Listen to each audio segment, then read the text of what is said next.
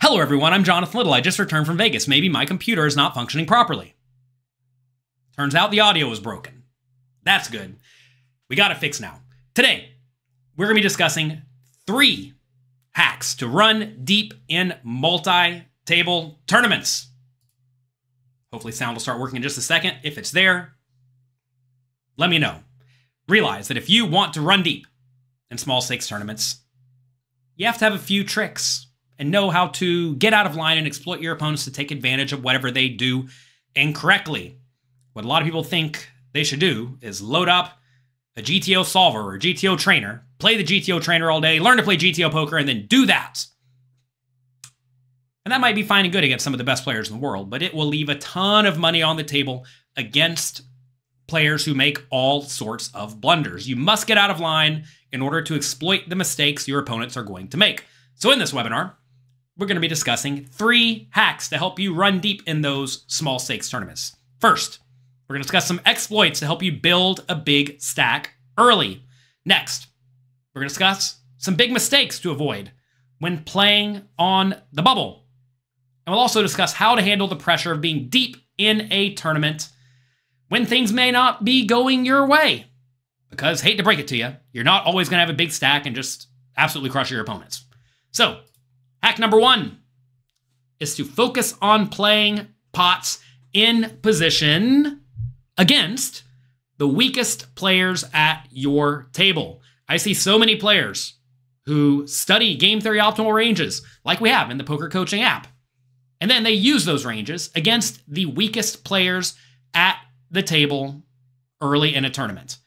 And if that is your strategy, hate to break it to you, you are making huge mistakes because your opponents are not going to play anywhere near the game theory optimal strategy, both pre-flop and post-flop. So logically, what should you do if you think your opponent's going to, let's say, always stack off whenever they get top pair on the flop? What should that do to your pre-flop calling range in position? Well, if they're just going to load their money in with top pair, you should be playing a lot wider in position, especially with hands that can beat top pair, like suited connectors, suited gappers, etc. What should you do if you think your opponent's never going to 4-bet bluff you? Meaning instead of taking the ace-5 suiteds and some marginal hands like ace-jack offsuit and throwing a 4-bet every once in a while, what if they never do that? Well, you should 3-bet a little bit more linearly, because they're going to call your 3-bet with all sorts of marginal hands that should fold.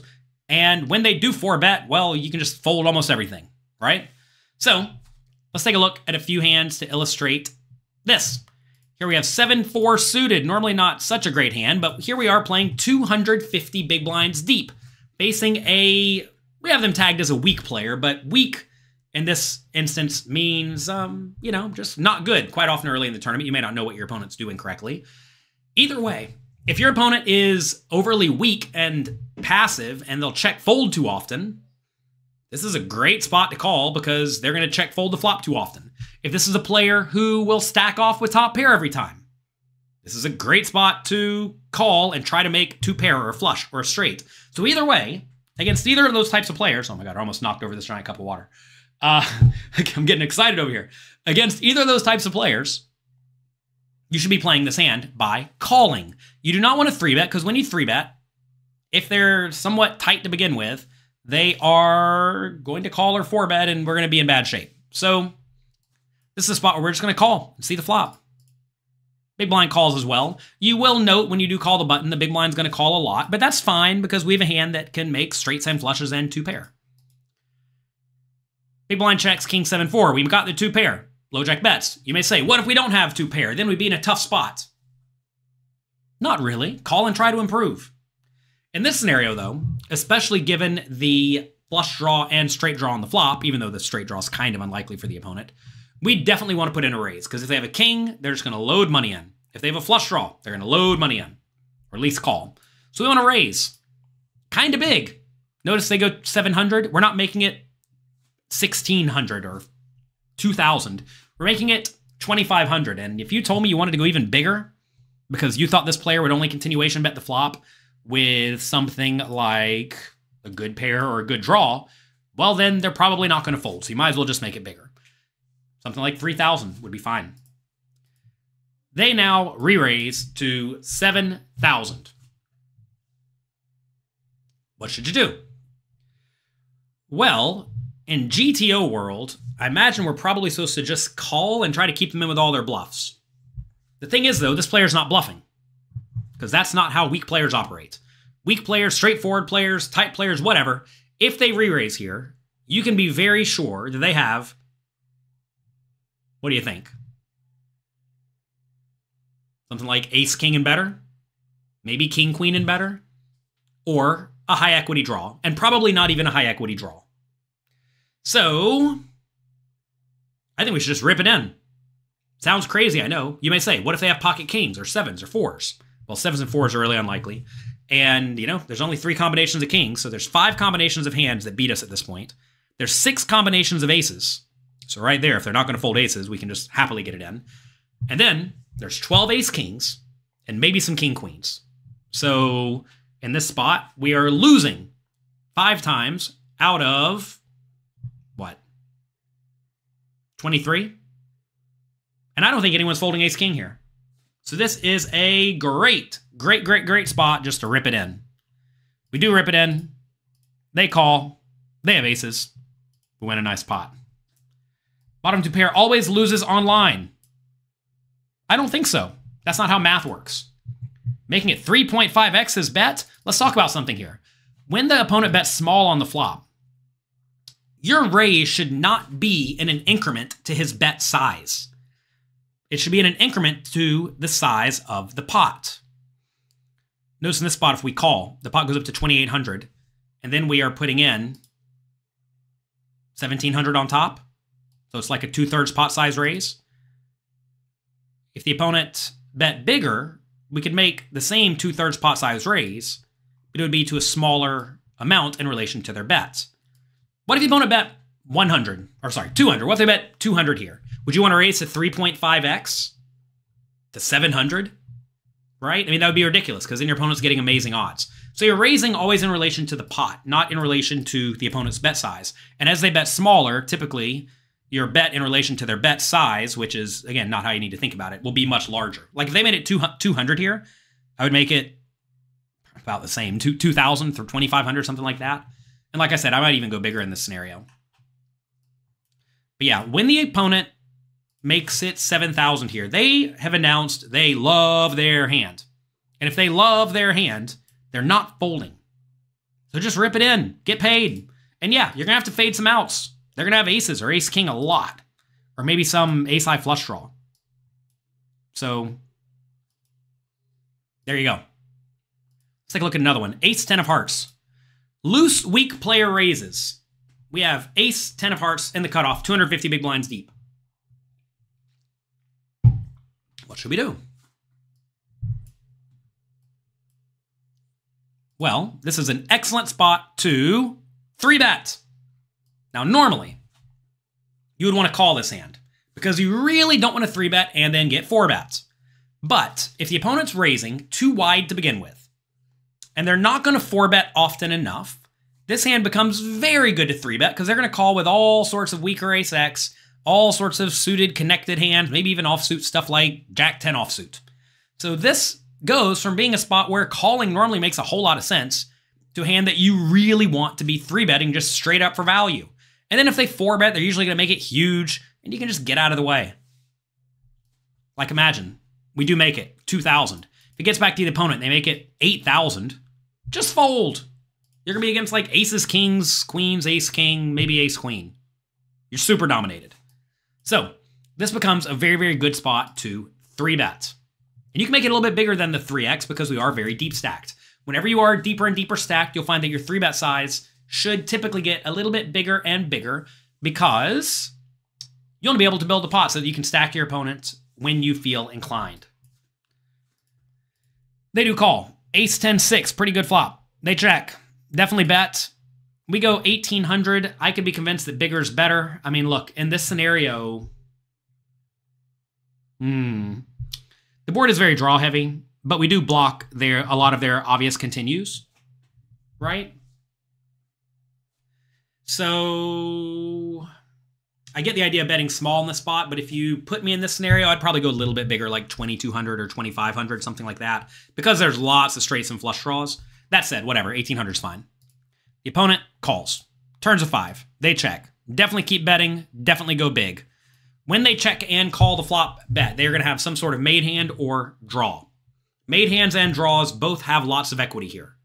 So we want to bet big. We go for more than the size of the pot.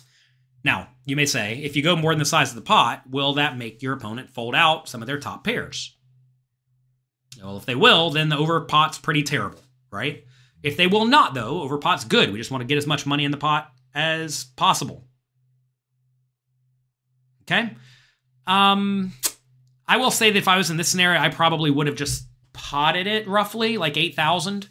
I think when you start going 10,000, especially if you throw in 2 5,000 chips, that may make some people deathly afraid because they realize, oh my God, the big chips are coming out. I better get out of the way. But if your opponent's not thinking like that at all, as many players won't, then yeah, just bet as big as you reasonably can. You may ask, why are we betting so big? Don't we want to get called? Well, the board is incredibly dynamic, meaning there are plenty of draws available that could easily improve to beat our hand at the moment. And on top of that, our hand is almost always the best hand at the moment. Anytime there is a straight and or flush draw on the board, but no straight or flush yet, usually you want to be betting big with your hands that are almost always good but very vulnerable. That'd be something like ace, queen, and better in this scenario, because that hand is essentially, well, those hands are essentially always good. So we go 10,000, they go all in. Take a second, think about it. What should we do? What are our bluffs on the turn? I think we can bluff with logical high equity draws. I'm probably not doing a whole lot of bluffing beyond that, just because I don't think a lot of people are folding an ace. Would you still 3-bet over a weak player's raise and cold callers? Yeah, you want to be really linear. To be fair, naturally you want to be really linear in that spot.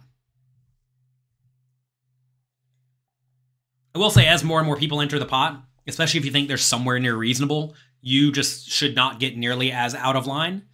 But as they are weaker, then yeah, you can certainly 3-bet wider. Tuned in just in time to hear me say, take a second and think about it. Classic JL. Yes, take a second and think about it. Always take a second and think about it. Does this player have literally only sets? Some people do. Set of 5s is pretty unlikely. Set of 6s probably raises the flop, right? Aces and 10s is pretty hard to have. So I expect to see a whole lot of 6-5, ace-5. Maybe some draws like 8-7 of clubs. Queen-jack of clubs. Stuff like this. So yeah. How do we do against that range? We're crushing it. I'm sure someone in the chat's going to say, every time they have a flush draw, they win. 2-pair never wins online. Yes, it does. Call it off.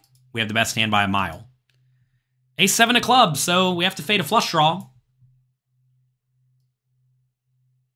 And we do. Sometimes we're lucky. Sometimes we fade the flush draw. I do agree when the player jams, they are going to have a lot of 2 pairs, sets, and flush draws. The problem is it's really hard to have a set, given they'll probably check raise a set of 6s on the flop. 5s probably just folds to the flop bet. So like we just have the best hand always, right? So if you just have the best hand always, you can't go around folding even though you will lose some portion of the time. Sometimes you're going to lose. We had to fade some outs.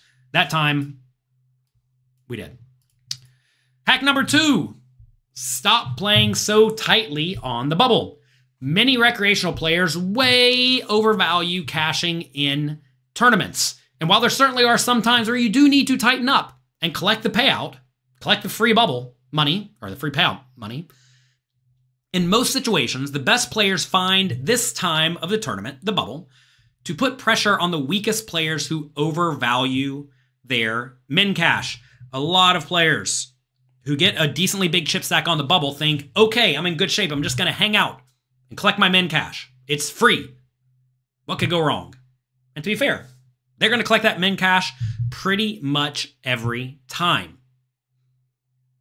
But in exchange for collecting that min cash pretty much every time, they're giving up winning the tournament or getting a gigantic stack a whole lot of the time. Let's take a look at an example.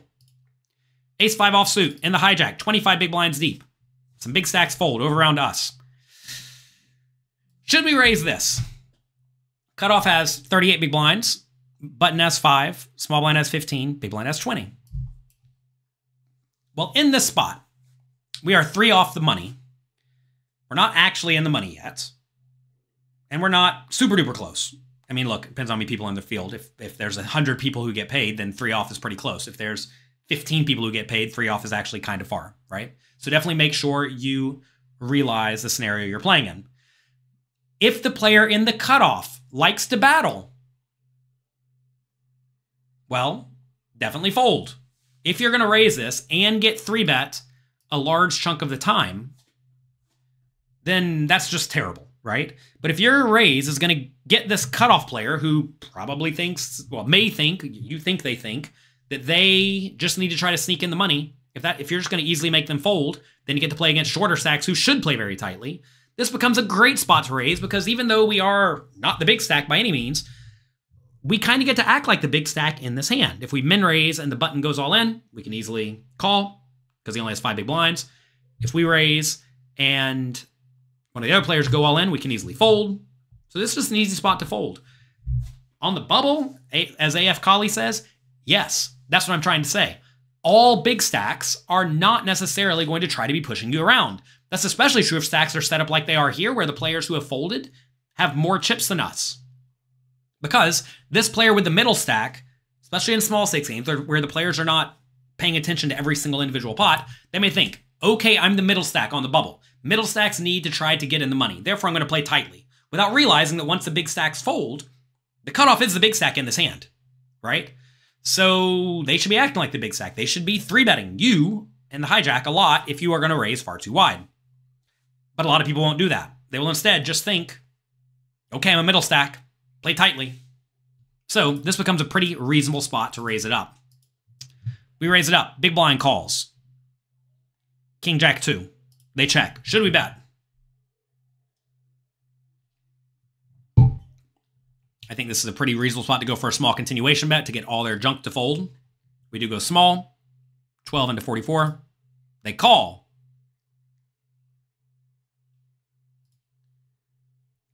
Okay. Turns a 7. They check. Should we keep bluffing? Well, here's where it's important to note, are there a lot of other short stacks in the tournament? If there are a lot of short stacks in the tournament, we are going to be tripling this off pretty much every time. If there's only this one 5 big blind stack, and then everybody else has 15 or 20 big blinds, we have to be way more cautious, because then the big blind is not under quite as much payout implication pressure, right? You may say, is this even a good bluff hand? Don't you have better bluffs? I mean, look, if you think about it, in spots like this, we want to be betting with perhaps some high equity draws that can bet and call it off, but if you think about it, there aren't really a lot of those. You don't really want to be betting Queen 10 of hearts and then getting jammed. That would be pretty bad. So what? We're betting with some gut shots like Queen 9 offsuit? Does Ace 10 want to bet? If you bet Ace 10 and get jammed, it's pretty bad. Same thing for Ace Queen. So I don't think we really want to be betting those so much unless we think we're just never going to get shoved. So I think we want to be betting our kind of junky draws and then just like some really good like ace high flush draws. So I think this is a pretty good spot to find additional bluffs, at least more than you may think. So additional bluffs are essentially going to be hands with some outs that don't mind betting and folding. And an ace in this spot is a pretty clean out, right? So we can probably get away with betting our very high equity draws and then also some really junky draws. Queen 9, 10, 9, ace high. Seems reasonable to me. And this is a spot where we can overbluff a little bit because notice we do cover the opponent. Even if we do bluff it off and lose, we'll still have 4 big blinds, which is not a ton, but maybe or maybe not we'll be able to sneak into the money. We go for a medium bet. They call. Rivers and 8 of spades. They check. Ugh. Do we go for it? So in spots like this, when the flush misses, you really don't want to bluff with your busted flush draws. Because when you have a busted flush draw, it's way more likely your opponent has a made hand. Like a king. When the flush draw misses, and when the straight draw misses, it makes it way more likely the opponent is sitting there with a busted flush draw or a busted straight draw when we don't have any of those cards. And notice we don't really block the flush. Well, we don't block the flush, and ace 10 and ace queen are somewhat likely, but not a ton. We really don't want to block the queen and the 10 here, right? So this is a really good hand to bluff with. If we get here on the river, I think this is a very, very mandatory bluff. We'll put it all in, and we will expect to have a lot of fold equity. They're going to call the king, but I think they're going to fold everything else. Now, I will say some players, when they call the turn, have literally a king or a high equity draw. The thing is, though, is that there's a lot of high equity draws, and they're going to fold to a shove, right? And on top of that, we lose to some shoves. So this is a spot where we have a very easy all-in, and this time they let us have it. So you say if you don't have a busted flush draw, bluff. Look, you want... Look, okay, the best hands to bluff with are hands that either block the nuts, but notice here you can't really block the nuts because what are the nuts? Like a king or jack, right? You're not bluffing with a king or jack. So you want to block the nuts, or you do not want to block the hands that your opponent will automatically fold. Which hands will the opponent automatically fold? Well, they'll automatically fold ace high of hearts, queen high of hearts. Now look, I realize we beat queen high of hearts, but that doesn't matter so much. This is a spot where if they have the ace high or queen high flush draw, or any flush draw, they're just going to fold, especially to an all-in. If they even rivered an 8 or somehow have a 7 with like 7-6 of hearts, they're just going to fold.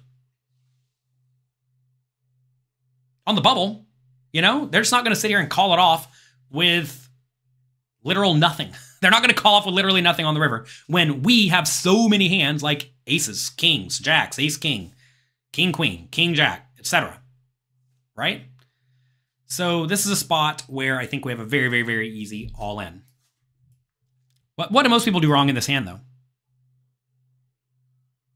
What do most people do wrong? They don't even play it to begin with. Most people in this spot, they just think, all right, I'm a middle stack, I'm going to hang out, I'm going to fold. Without recognizing the player in the cutoff is often going to be too tight. Now, again, this is very player dependent. This is very player dependent. If the player in the cutoff is going to be loose and splashy and battly, then you should fold. Right? This is why, again, you can't just like look at a GTO chart and do what GTO chart says, or ICM adjusted GTO chart. So this is something a lot of people do wrong right off the bat. A lot of people on the flop, they're like, oh, bad flop for me. They could have a lot of good stuff here, which, they could, but so could we. They don't go for the small flop bet. On the turn, they think, all right, they called me. They must have something. And yeah, they do. But again, this is a reasonable bluffing hand because I'm not sure we want to be betting stuff like marginal flush draws, because if we bet marginal flush draws and get jammed, we have to fold, and that's terrible. And so we want to be betting like gut shots and ace high. So here we have it, gut shots and ace high. And high equity draws, super high equity draws. And on the river, we don't block the flush draw, so seems like an easy spot to bet. But this is a spot where I would have bet that a lot of people play every single street differently, and they leave a ton of money and opportunity on the table. And yeah, by playing this way, sometimes you do go broke on the bubble. But notice here, when they fold, we get 34 big blinds back in our stack, and then we can tangle with the big stacks. We can open a little bit wider, perhaps, and then we can, continue to try to run up our stack.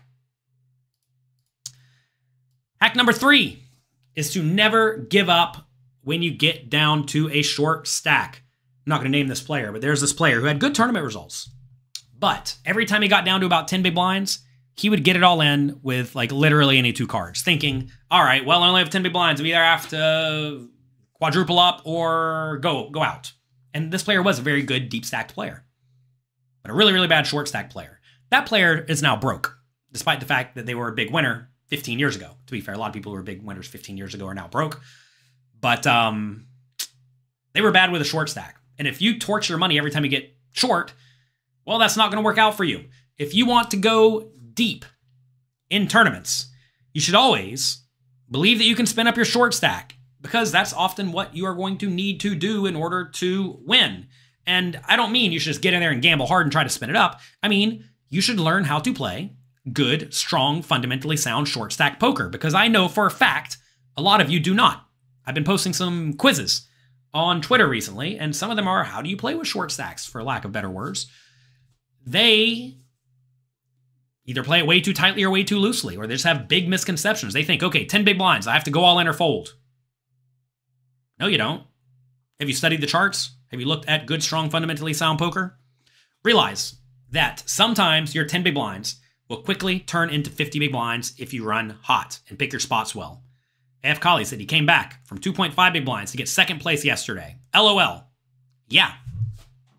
See this trophy here? You see this trophy? I won it the other day in Las Vegas. This is from a $25,000 buy-in tournament.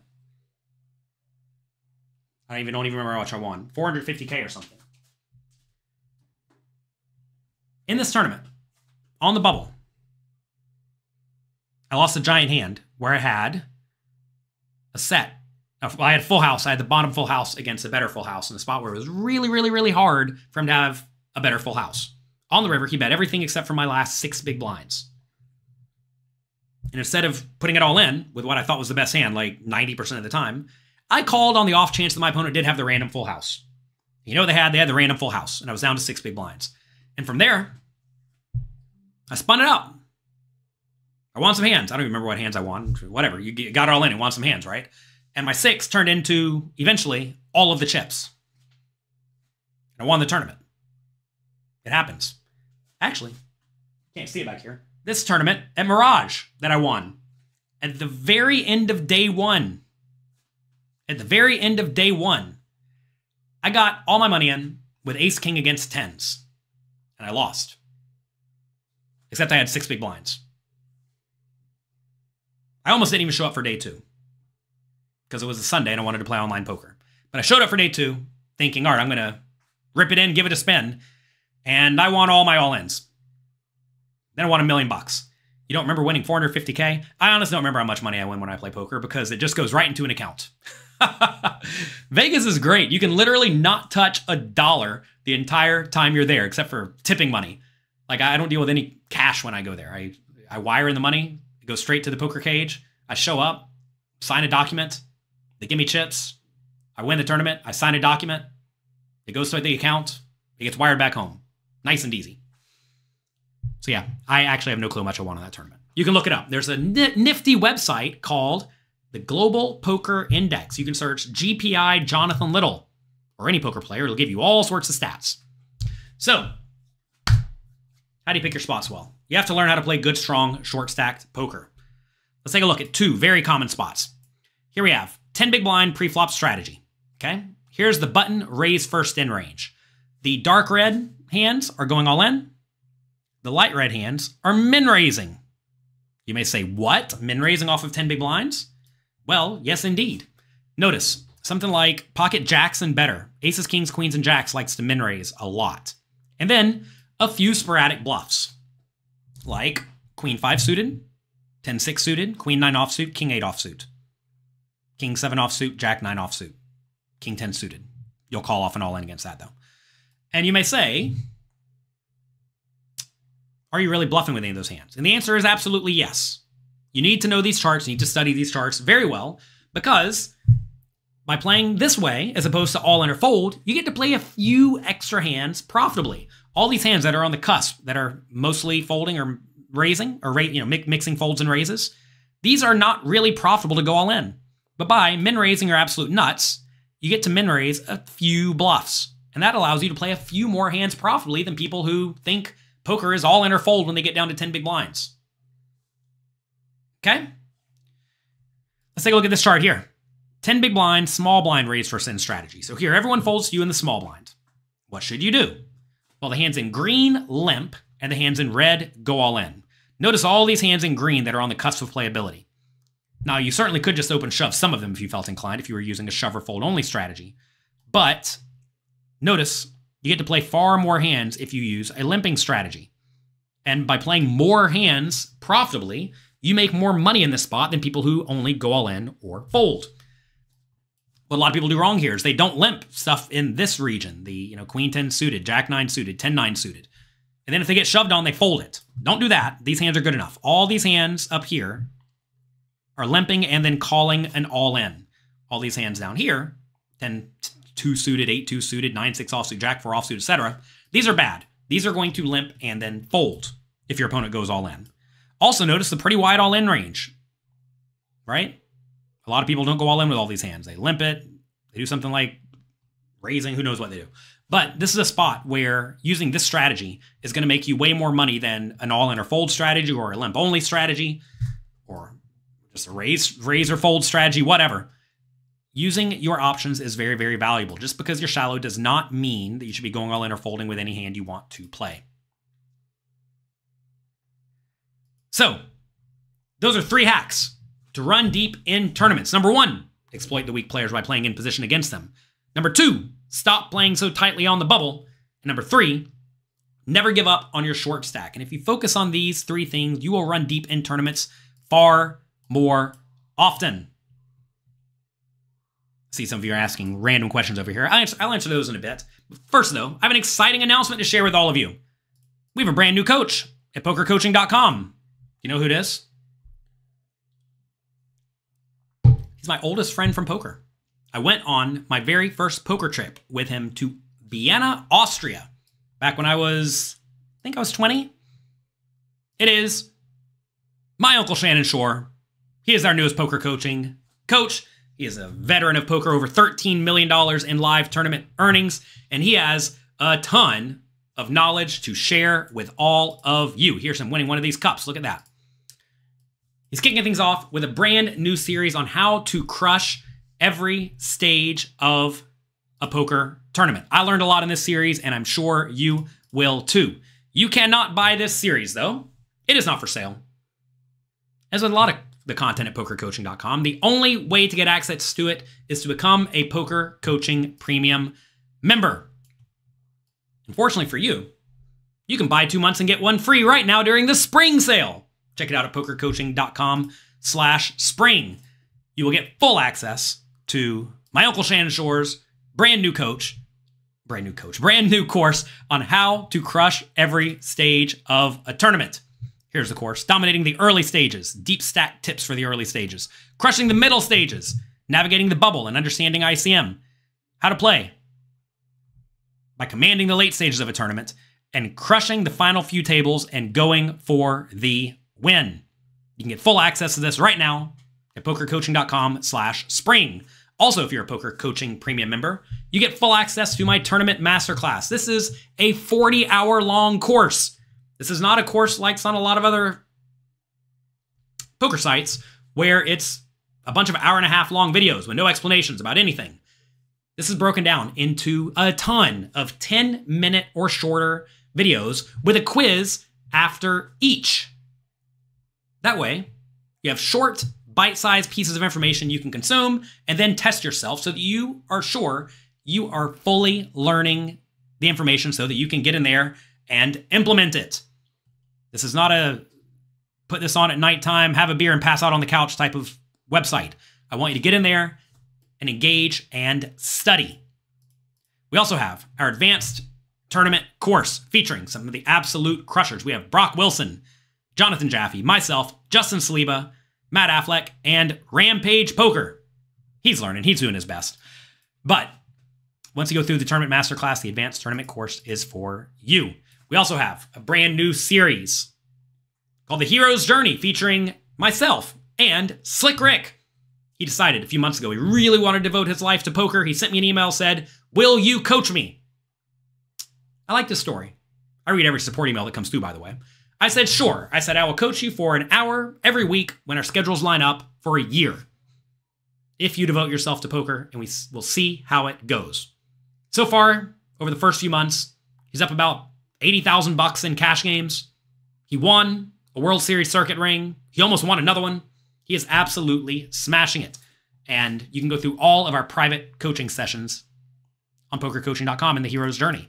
We have a ton of other content, including how Giraffe Danger won $2.8 million and what I think is the biggest online poker tournament ever. He won it from his barn. Congrats to him. We have Crushing High Stakes Poker with Brock Wilson. He is a super genius. He gets in there and wins. We also have How to Run Deep in Large Field Tournaments on Season 2, featuring Aram Zobian, and How to Bink with Brock and Rampage. We're doing our best to make Rampage good at poker. He tries his best. He loves to bluff so much, but we're getting in there and we are doing our best to coach him. Notice we've only discussed tournament content in this video. We have a lot of cash game content too, though. We're not going to discuss it. If you like cash game content We have a ton on pokercoaching.com featuring many of the absolute best players in the world. So make sure you check that out. Also, if you join right now at pokercoaching.com/spring, you will get a free subscription to PokerGo. I love watching the content on PokerGo. It's fun, it's engaging, it's entertaining, and you can learn a lot. You can also watch myself and all the poker coaching coaches battling it out on a regular basis in the PokerGo studio. I'm actually going to be there in April, playing their next tournament series. You can go back and watch my 2 wins from the last series, the PokerGo Cup. Make sure you do that. If you sign up right now at pokercoaching.com/spring, you get a free subscription to that. So check it out right now at pokercoaching.com/spring to get 1 month for free when you buy 2.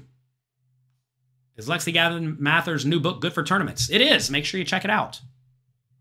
With a 10 big blind stack, isn't it usually better to shove a hand that you would limp and call with because of some fold equity? Nope. Follow the charts. You had a final 2 tables. World Series circuit, 13 left. You have 630K. Blinds 40, 40, 20. So 20, 40. Under the gun, raises to 110. You have queens. You shove. He calls with ace-9. Easy all in. What's the problem? If you buy a membership, how many live sessions per month? We have a content calendar in pokercoaching.com featuring the upcoming webinars. I'm not sure exactly what we have scheduled, but I do some live content each month. I know Tristan Wade does as well. A few other coaches get in there and make live content. A lot of the content's recorded, though, to be fair, because I realize I got to work around coaches' schedules, especially a few of them who live overseas, like Draft Ganger. So check it out. There's new content uploaded all the time. Can you make a fast fold cash game strategy? Play good, strong GTO poker and adjust logically. But we do have some cash game content on the site. Check it out. We have a lot of content by Brad Wilson. He gets in there and battles online against very tough players. And, he has some smaller stakes content as well. So make sure you check it out. How do you play a lot when you have to work and wake up early every day? You got to make time when you can. Nights and weekends are going to be your friend, I suppose. Maybe weekends. To be fair, look, if you work 5 days a week, you get 2 days off. I realize you can only play so much in a day, but 2 14-hour days seems reasonable to me if you really, really, really want to devote your life to poker, especially if you don't have any other free time. Also, you can spend a lot of time during the week studying whenever you don't have so much time to actually go play. That way, whenever you do go to play, you're ready. Poker coaching has changed your game big time. Glad to hear it, Sam. That's exactly what we're going for. Worth every penny for anyone wondering. I want to make you a really good deal. If you do not like pokercoaching.com after you sign up, send me an email at support@pokercoaching.com. I'll give you a refund. I'll give you all of your money back if you do not like it. Because if I do not help you improve your poker skills, if you do not like the content, I have done a poor job. And I do not want or deserve your money. How about that? Anybody playing the circuit event in Calgary in May? I do not know. Hershey says you're John Little trained. Great. Glad to hear it. Hope you're crushing it. When does the sale end? Go to pokercoaching.com/spring. I think it says that. Jonathan Jaffe does a great job on cash and tournament content. Yeah, look. Jonathan Jaffe is, as far as I know, a ghost on social media. He does not really put himself out there. But I've known Jonathan Jaffe for a long time. I actually beat him heads up for the second time I won $1 million. One of those trophies buried back there. It looks like a globe. I beat him heads up. He's a very cool guy to play with, a very cool guy to interact with. And we became friends. He has a good attitude. A lot of people who lose to you heads up for a $500,000 difference may not have a good attitude after it. And to be fair, when I was a young, stupid kid, maybe I wouldn't have. Who knows? But Jonathan Jaffe is a cool guy, has a great attitude. He's fun. He's engaging. And I think he's probably the best poker player in the world, or at least way up there in terms of best poker players in the world. And he's happy to help at pokercoaching.com. You just saw him playing the Triton tournaments in South Korea. He made some number of final tables, and he was wearing the poker coaching hat, getting in there, battling hard. And, that's good. That's what we're going for. He has amazing content, both on cash games and tournaments. I watch every single thing that he puts out because I think he's amazing. Played 4,000 hands of cash online on Sunday and lost 9 buy-ins. Played your normal game, which usually wins. Is this normal for online? 9 buy-ins is not all that much if you are playing relatively high variance games with a relatively low win rate, which is often what you'll be looking at when you're playing online. So, yeah, I would say that I mean, it happens. It happens. 9 buy-ins is not a lot. If you play 4,000 hands, 9 buy-ins is normal. I would ask if, like, did you play a session that was overly long? Maybe you were fatigued towards the end. Were you playing too many tables? Were these fast fold games where, you know, the edge should be small to begin with? There's a lot of reasons why you could have a random downswing, but look, 9 buy-ins is nothing. Let's see. You're looking forward to getting back to studying. Will we do a meet and greet with the students this year at the World Series? Almost certainly. For the last few years of the World Series, I bought poker coaching members breakfast who were there. It's been a lot of fun. I think last year we had 2 breakfasts, and the year before we had 2 breakfasts. I'm always happy to do that. It's good to hang out, meet each other, and have fun before a tournament. What's worse, going all in pre-flop a lot or folding a lot? Both are bad. Learn to play good, strong, fundamentally sound poker. Your implementable strategy is good for helping understanding ranges and combos. Yeah, I mean, look, at the end of the day, you can observe as much content on poker theory and strategy as you want, but being able to implement it is vitally important. Especially if you don't have a good, strong framework in place yet for why you should do what you should do in most common spots. You're just going to be guessing. Even if you watch a lot of the best players discuss their thought processes for random hands, which is like what a lot of content is on the internet, you're not going to have a good framework. And in the tournament and cash game masterclasses at pokercoaching.com, we give you a good, strong framework so that you will know how to make the best or second best play in all the common scenarios that you will likely be in. You're in the big blind with 2 big blinds stack on the stone bubble. You get look down at aces. There's a shove and an overshove and 2 calls before it's your turn. Should you call or fold? You should fold and get in the money for free. Annoying, but yes. If you're ever in that spot, it's probably not a real spot. When you win a tournament, what's your favorite thing to eat after? I usually have the bad food after I lose a tournament. Whenever I lose a tournament, if I feel especially gluttonous, I will have spaghetti and cheesecake and Cabernet. After I win a tournament, I usually go to sleep because I'm usually tired. 3-3 in the last 3 days, final tabling. Nice work, all because of poker coaching. Well, because of you and your good work. I'm glad to hear it. Completely change your game and outlook. That is exactly what we're going for. All right, that's me for today. Hope you enjoyed today's video. Hope you enjoyed the 3 hacks, and I hope if you sign up to pokercoaching.com/spring, you enjoy Shannon Shore's brand new series, how to crush every stage of the tournament. What I want all of you poker coaching members to do, actually, is go there and watch it and send me an email with feedback. Let me know what you like, what you don't like. We're always trying to improve for all of you, and I'm always trying to hire the absolute best players in the world who I know have good poker minds that can teach things to help you improve your poker skills. So that's that. Good luck in your games. Have fun. Make the most of your opportunities. Again, you can get 2 months. Well, buy 2 months, get 1 for free in the spring sale right now at pokercoaching.com/spring. Thanks for being here. Good luck. And I'll talk to you next time.